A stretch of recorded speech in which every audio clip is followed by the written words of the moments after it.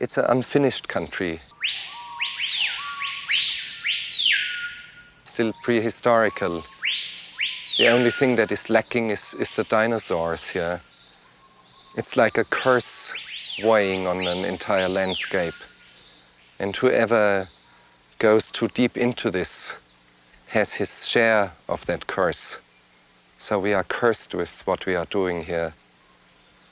It's a land that God, if he exists, has created in anger. It's the only land where creation is unfinished yet. Of course, we are challenging nature itself, and it hits back.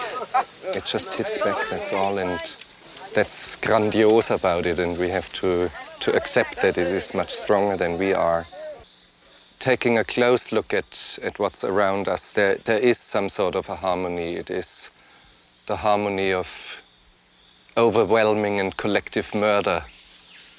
And we, in comparison to the articulate vileness and baseness and obscenity of all this jungle,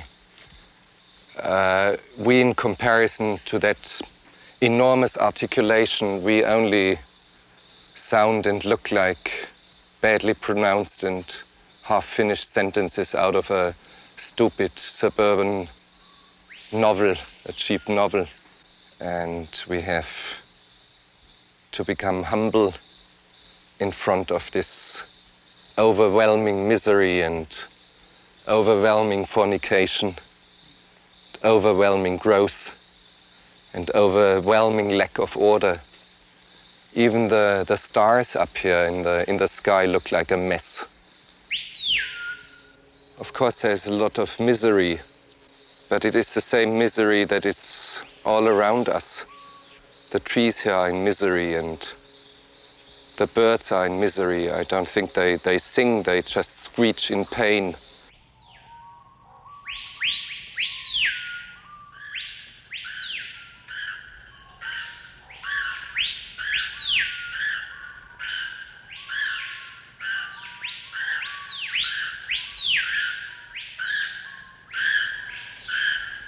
There is no harmony in the universe. We have to get acquainted to this idea that there is no real harmony as we have conceived it.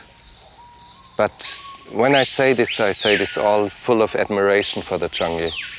It is not that I hate it. I love it. I love it very much. But I love it against my better judgment.